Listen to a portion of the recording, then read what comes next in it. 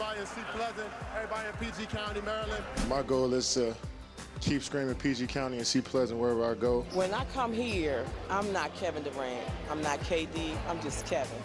I just want to be Kevin. That's it. When I come here, because I just want to be home.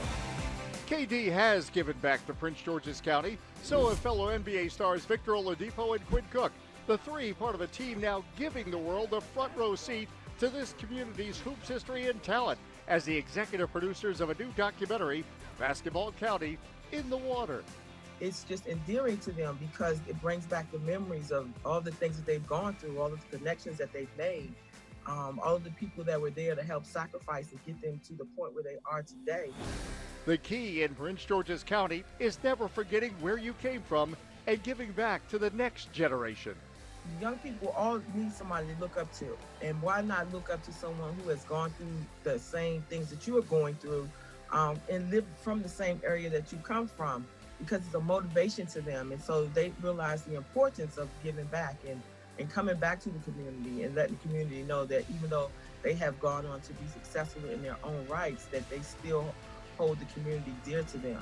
Wanda has already had a sneak preview of her son's documentary, and she's clearly one proud mom. Just sitting back watching this, tears came to my eyes because I'm so proud how he wants to give back to the community, how he gives back to the community, and how he and the other players from this area are still friends, and they still have a camaraderie, and that they've come together to do such a project as this. So there's a lot of love in that water. It is in the water.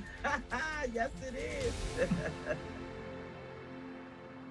That is a proud smile there. He gives back and keeps coming back, too. Since the year 2000, you should know there have been 25 NBA and more than a dozen WNBA players to come out of Prince George's County, and, of course, countless college hoops players, too.